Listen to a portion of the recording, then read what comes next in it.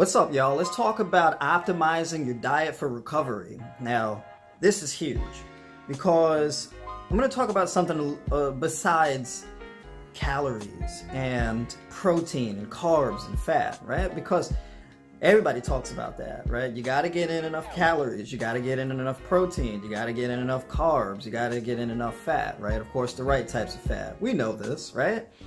And you can pretty much do any kind of Google search or look up any type of fitness YouTuber who will tell you this. But, of course, getting the results that you're looking for is a little bit more nuanced than that, right? Because food choice is very intricate, and there's a lot of things that you can overlook.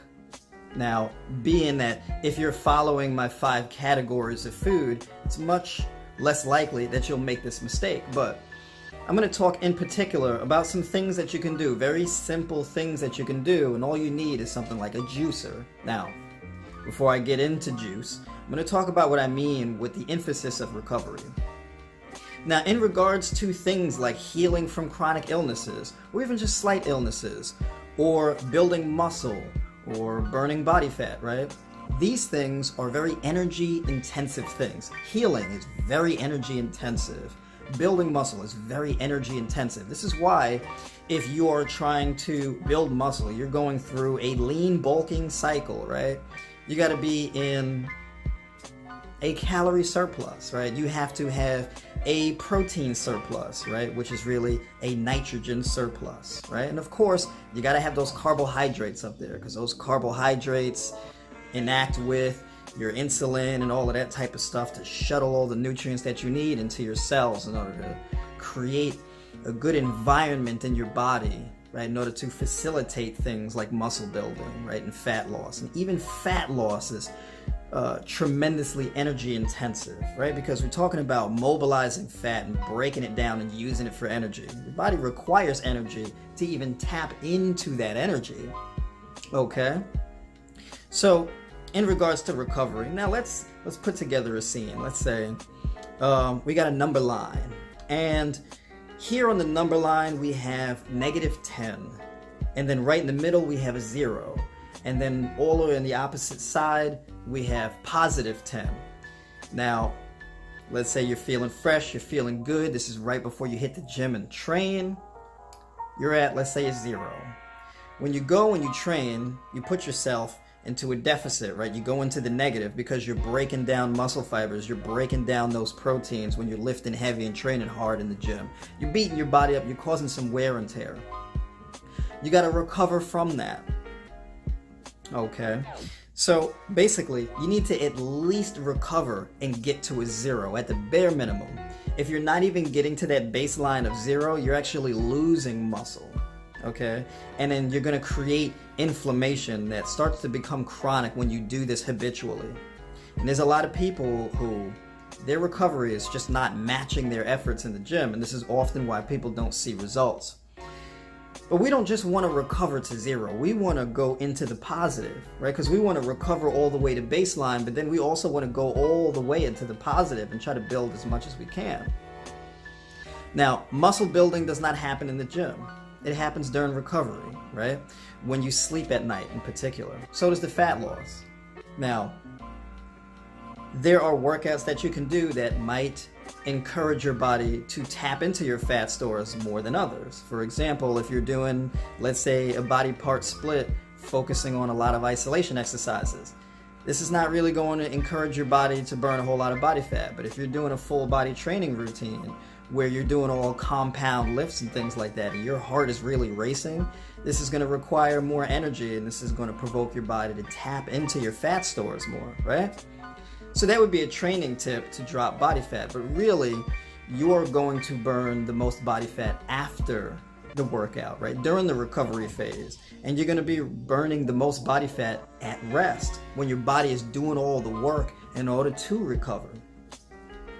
And so, protein and carbs and calories aside, we need to make sure that we're actually combating and reducing inflammation, right? Reducing any kind of dis-ease or illness of the body, right? And so if you deal with things like bloating and gas and water retention. All of these are signs of inflammation, right? That your body is battling something. Now understand, life can be a bit of a war zone, right? So we're always battling something. We're battling mental and emotional stress. We go to the gym, we're battling the weights. We're battling physical stress, right? Physical breakdown of the body, wear and tear, right? You go to work, maybe you deal with people you don't like. This causes you emotional stress or at least agitation, right? And then let's say you come home and your home is cluttered or whatever the case is, and this may create some type of mental confusion, foggy headedness, things like that, that also in turn negatively impact your sleep. People deal with anxiety, depression, all of this kind of stuff. Maybe you have gut illnesses.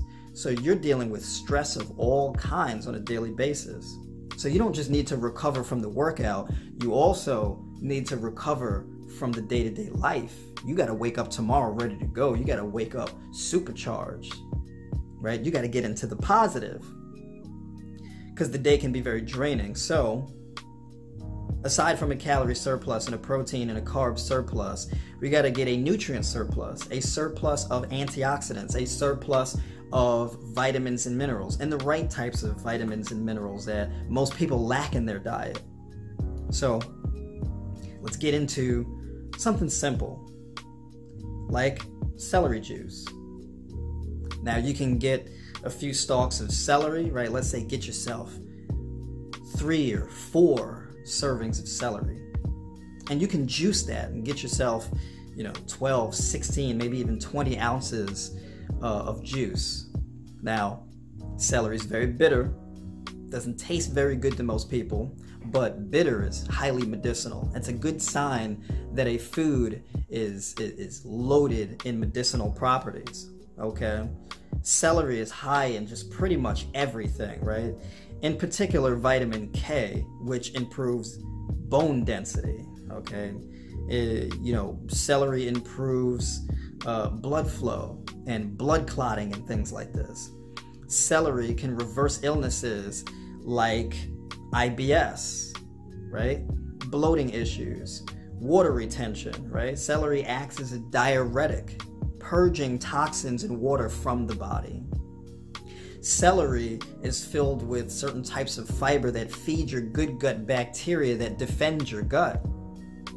Okay, celery combats and reverses things like eczema, acne, right? Severe or minor, right? There's all kinds of things that this combats, right? Celery is a huge, major deal. It's a very good food to eat, okay? Because of all of its anti-inflammatory properties. Now, in this juice, you would also add things like a Granny Smith apple, right? To throw in a little bit of sweetness, but get some natural sugar in there, okay? And Granny Smith apples are loaded with vitamin C, which is very good for repairing tissue in general, whether it be your gut lining, muscle fiber, your skin, whatever the case is, producing collagen elastin. Vitamin C is very important for this. So you're going to be getting that in the celery, and you're also going to be getting that in that Granny Smith apple, plus with a little bit of sweetness to combat the bitterness. Now you can also put in some squeezed key lime, or just lime in general in there, like a tablespoon of lime juice in this juice. You can add that for a little bit of kick, nice flavoring, fruity flavoring to it, and it complements the apple quite well, right? With that citrusy flavor. Now in addition to that, you can also add ginger, okay? Ginger by itself may not taste so good, but ginger also is extremely anti-inflammatory and very good for reversing gut health illnesses and things like that. And all of these foods combined, they don't just heal the gut, they also improve blood quality, blood flow, oxygenation of blood, heart health, you name it, all of this type of stuff. So you get like 12, 16, or 20 ounces at a time of this stuff. I would recommend more so at the higher range, 16 to 20 ounces. And you're getting this stuff on a daily basis. This is going to drastically improve your recovery and your sleep quality and all of that kind of stuff. So a juicer, if you don't have one, get one. It's a very good investment, especially if you're following a plant-based diet. So I'm gonna pretty much end it there, and take advantage of this. Okay, trust me, do it for 30 days and really watch how your body changes. And I would invite you to document the changes and reach out and share with me, right? Let me know how it worked for you, what it did for you.